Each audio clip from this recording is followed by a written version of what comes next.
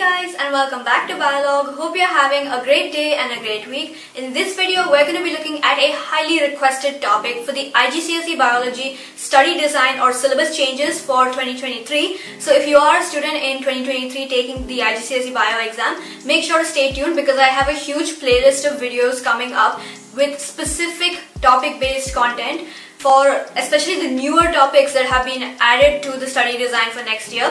So make sure you stay subscribed to Biologue and click on post notifications. And also, I have a free resource for you guys. So if you guys want to follow the specific topics and concepts that I'm going to be going through in this video, make sure to click on the link in the description box for a document that will guide you through it. And without further ado, let's begin. Just a bit of a disclaimer here, I will be looking at my phone for some of the parts of this video because I have some specific notes on what has been removed and what has been newly added to the study design next year, so excuse me for that. But starting off with the topic of excretion. Now in excretion, the things that have been removed are kidney dialysis and kidney transplant. So essentially, you wouldn't need to know things like the difference between kidney dialysis and kidney transplant or the advantages and disadvantages of kidney dialysis and kidney transplants. Now this was a very commonly assessed topic in past papers. Like if you open up past papers for IGCSE Bio, you will see like this has been a very commonly assessed topic in terms of like 3 or 4 markers for short answer, and sometimes there were regularly MCQs that would come on this. But one good thing is you don't need to know about it anymore. So whenever you are doing past papers, if you're a student in the 2023 study design, and if you're doing past papers, make sure you don't do these paper questions that I'm giving you on the topics which have been removed.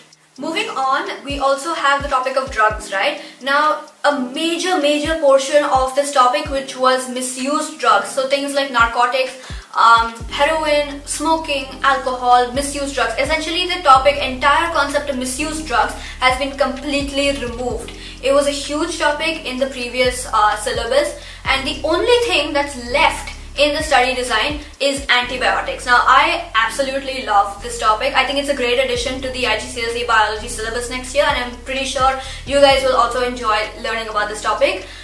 So the things that you need to know on this topic are, for example, antibiotic and its uses. What exactly is it used for? What exactly is it not used for? For instance, antibiotics are only effective against bacterial infections or bacteria, and they cannot be used to treat viral infections. You will also need to know about antibiotics and bacterial resistant to antibiotics. So resistance to antibiotics in terms of natural selection. Now this was something that I in fact had to learn this year because I did an exam for biology where there was a new syllabus incorporated for students this year. So I have a lot of experience when it comes to being a student of a new study design and having to have new experiences like that, because you don't have a lot of resources to guide you in terms of like what is going to come up in the exam, especially if it is a new syllabus. So I am with you guys on this one, and I have some specific tips that are going to be coming up in future videos, so stay tuned for that. Moving on to human reproduction. Now in human reproduction, I don't think there's a lot that has been removed, but there's things like, for example, here's a list of things that has been removed from human reproduction. The birth process has been removed, fetal development has been removed. So everything from like the germinal stage, embryonic stage, all of those fetal development stages and their weeks in terms of the trimesters for pregnancy has been removed. So birth process, fetal development has been completely removed. Contraceptives have been completely removed. So contraceptive methods like condoms, femidoms, contraceptive pills, hormones, etc. Everything like that has been removed.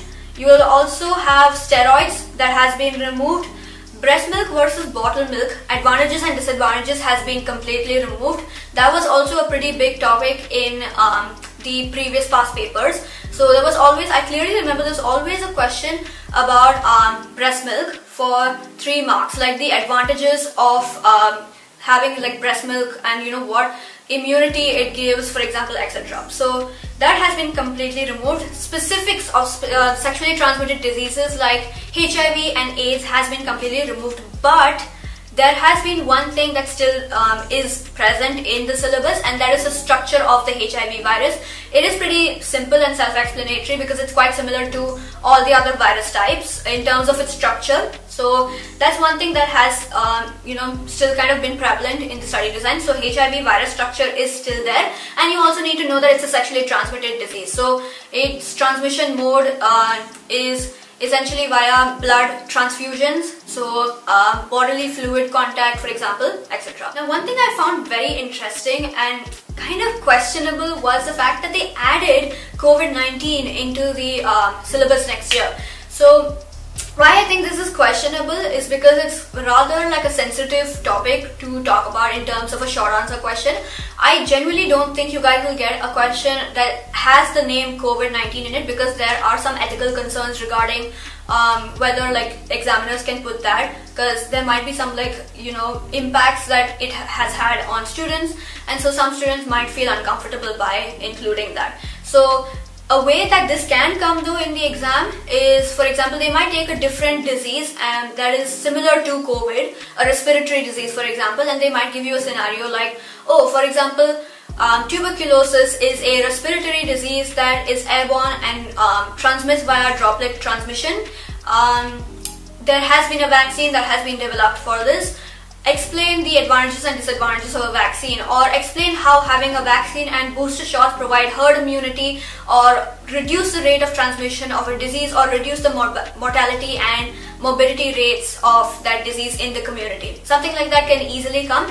It's just that the name COVID-19 would not specifically be tested. I mean, it's very unlikely to be tested, and even if it does, it's probably not going to come up with that much of importance on the name itself. They will give you the same concept, but I'm pretty sure that name is not going to be. This is something that I'm very, very happy about. This entire topic of lymphatic system has been completely removed. So you guys wouldn't have to learn about things like the thymus, the spleen, and primary lymphoid systems and secondary lymphoid organs, things like that.